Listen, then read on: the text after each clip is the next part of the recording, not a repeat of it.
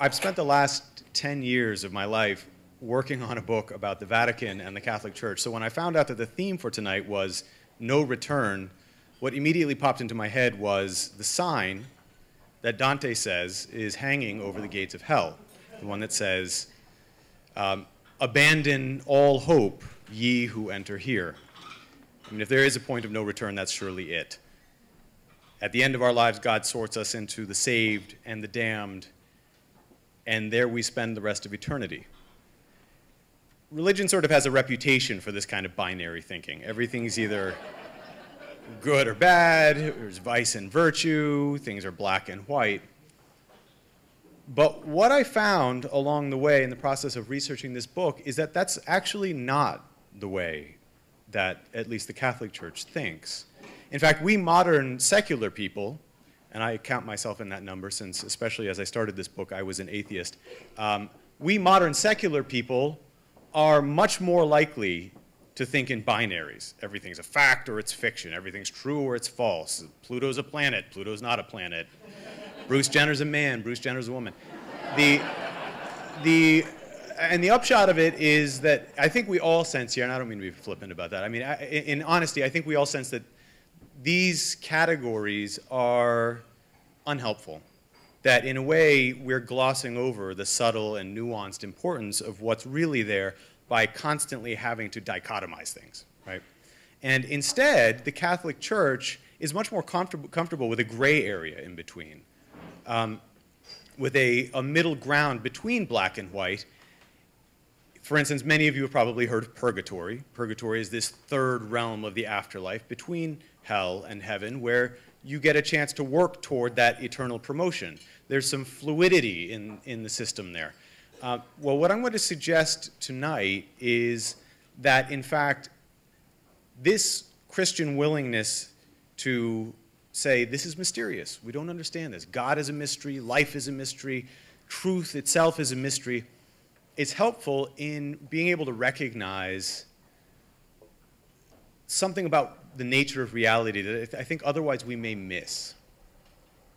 So let me start by explaining, well, let's start with a hypothetical. Why don't we start with this? Because I know this is a little bit abstract. Suppose that you are charged with a crime, but not in a civilian court, in a Catholic court. Now, you may not know that these things exist, but the Catholic Church has its own separate justice system. Every bishop in the world has one of these courts in which you can be prosecuted for anything from desecrating the Eucharist to attacking the clergy to actually just murdering someone. It doesn't have to be anybody affiliated with the church. Just the crime, murder is a crime under church law. So theoretically, you could be prosecuted there for it. What kind of verdict might you face? Well, the judge could declare that you're innocent. The judge could declare that you're guilty. But the judge also has this third option that sort of gestures at the church's recognition that there's a gray area.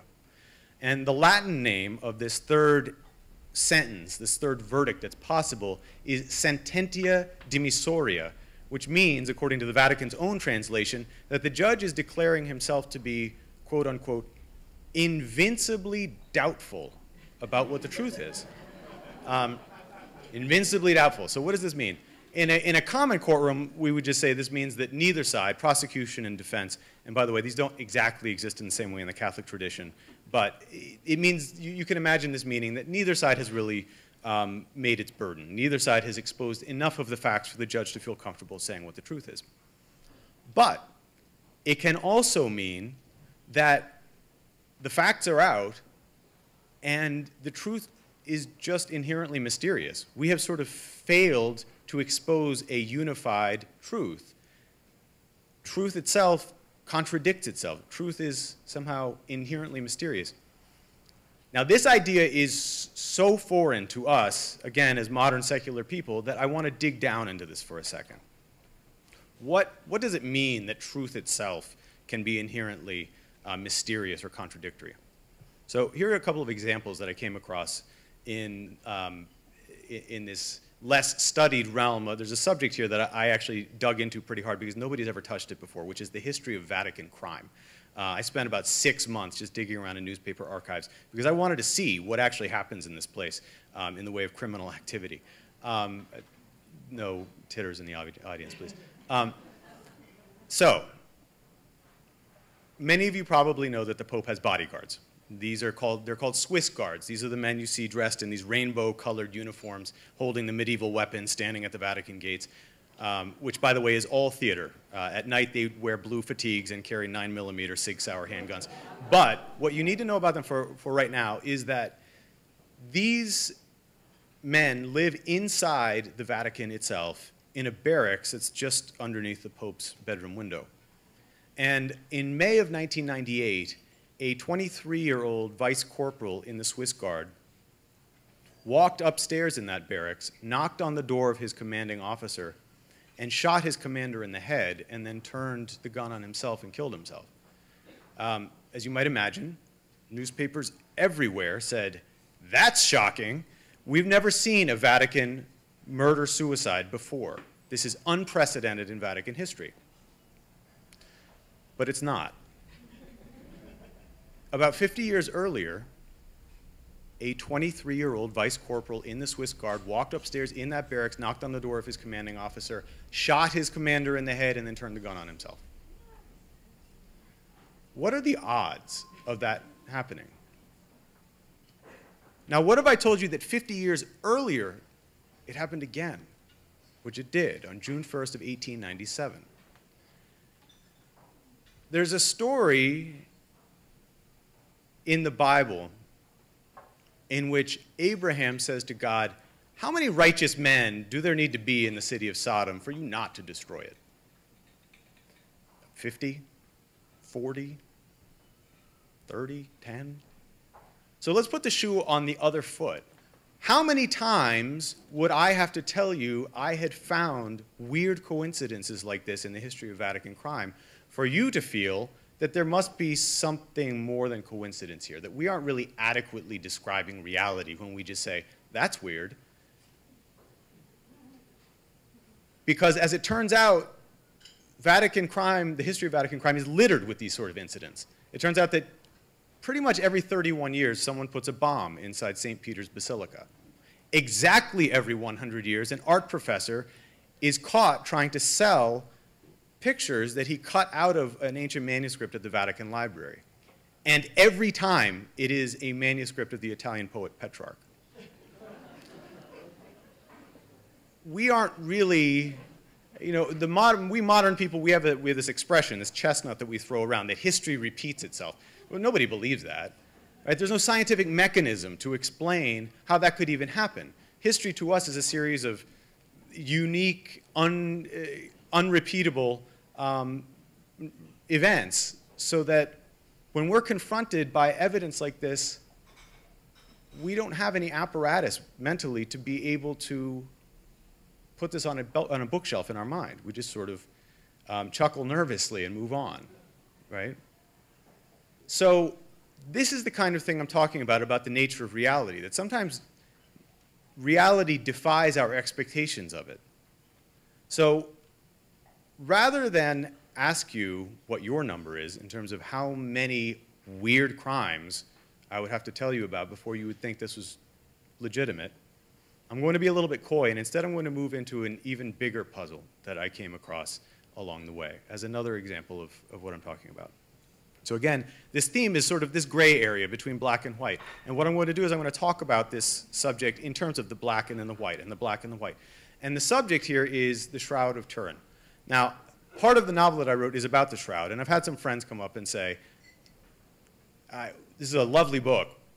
Is there really anything new to say about the Shroud of Turin? I'm going to try to answer part of that right now.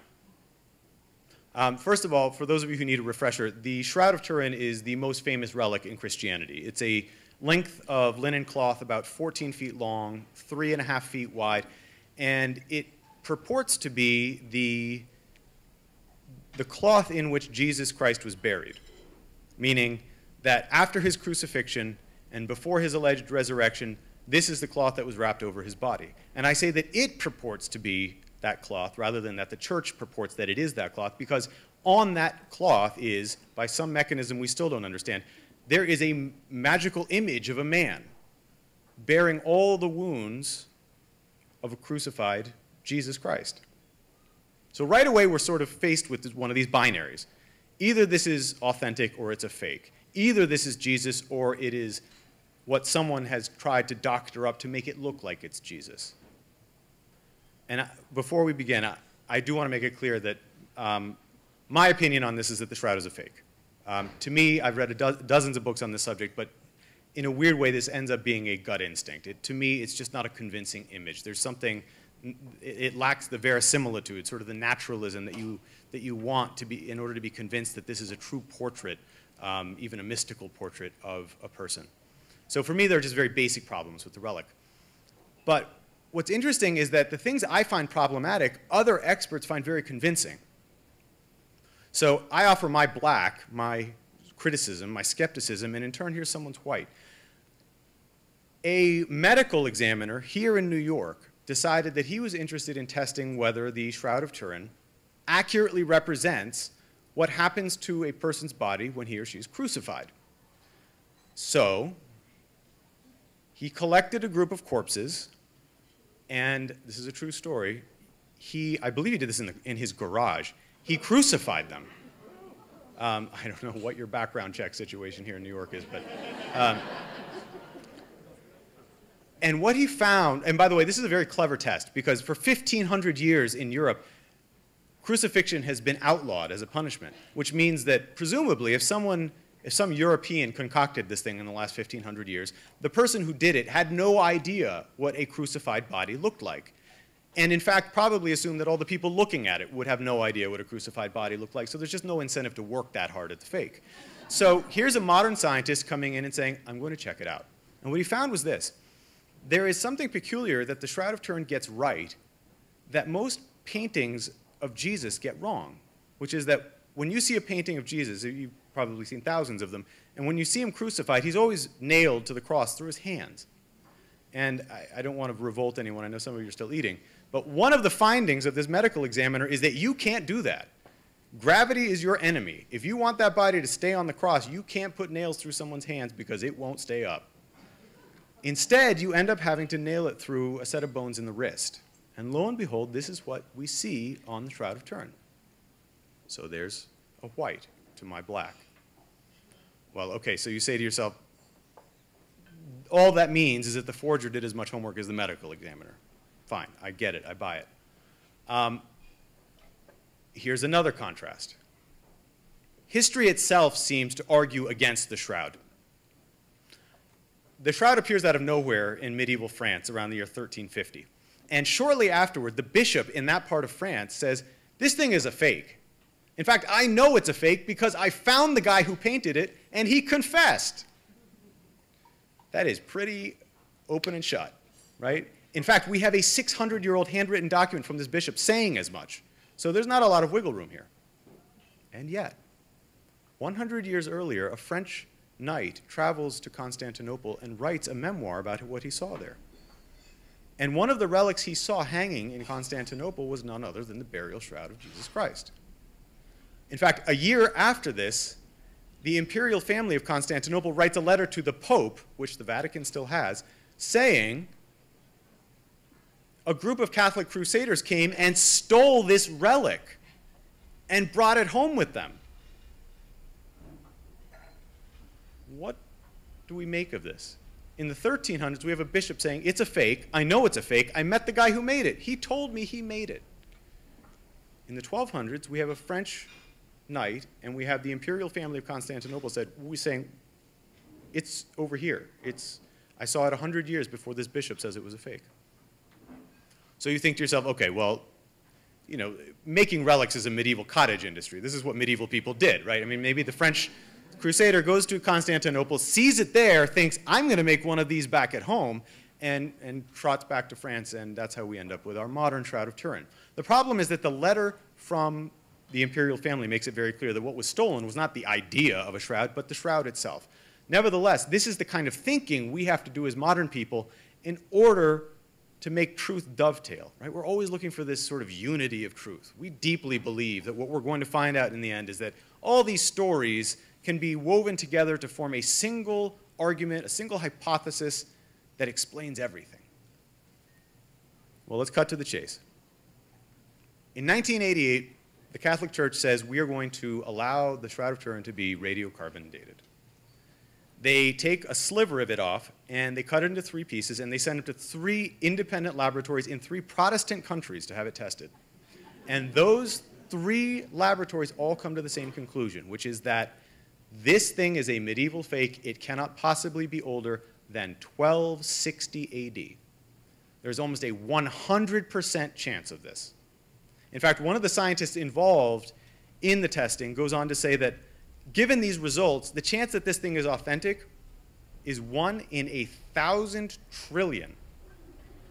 Now, the number 1,000 trillion means about as much to me, or has about as much reality to me, as the question of whether Pluto's a planet. But you get the point. The scientists are really, really sure about this. So, 1260 AD.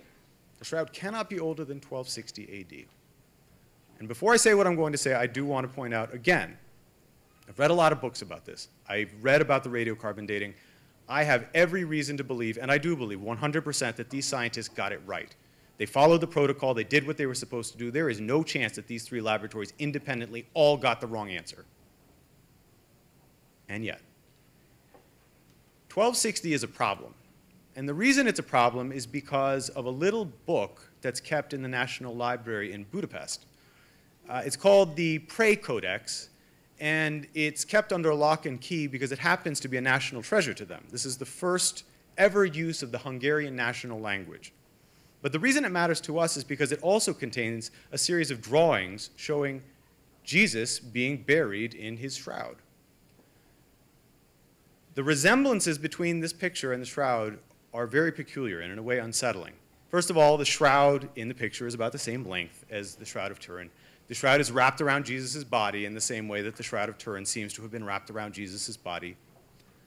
The posture of the body is the same, and this is very rare in medieval art. On both the shroud and in the drawing, Jesus is naked. And if you haven't thought about that part of it, this is a peculiarity of the shroud itself, and it's very peculiar in these pictures too. The drawing shows Jesus with his hands covering his genitals, as we see on the shroud. It also shows something very strange. In both the shroud and in this picture, you cannot see Jesus' thumbs. Now, if you flash back to the medical examiner in New York, one of his findings was that when you do put that nail through the wrist, you hit a nerve center that causes the thumb to involuntarily retract over the palm, making those thumbs impossible to see from overhead. Now, the weirdest thing of all is this. On the drawing, there are 4 tiny dots, what appear to be holes in the shape of an L. And on the Shroud of Turin, there are 4 little holes in the shape of an L. Nobody has ever been able to explain what these things are or how they got there, but they're there. So the conclusion is that whoever drew this picture almost definitely was working with pretty close firsthand experience of our Shroud of Turin, not some other shroud that someone else concocted after being inspired by a different shroud in some other part of the world. The very same cloth that we have today is the one that inspired this artist to create this drawing. And yet we know for a fact that this book, the Prey Codex, was made in the year 1190 AD, 70 years before science says the shroud could have existed. Now, the point here is not for me to convince you that the shroud is real. I've told you what I think about that, and I am sticking to my story. The point of this is just to say that maybe truth and fact and history are not really as linear as we think of them as being. Maybe reality itself has a slightly more complex shape than we're used to. Maybe sometimes history does repeat itself. Maybe sometimes facts and truths cross by each other in the night without ever really converging. What interests me is not just whether that's the case, it's also whether we modern secular people can acknowledge it. Thank you.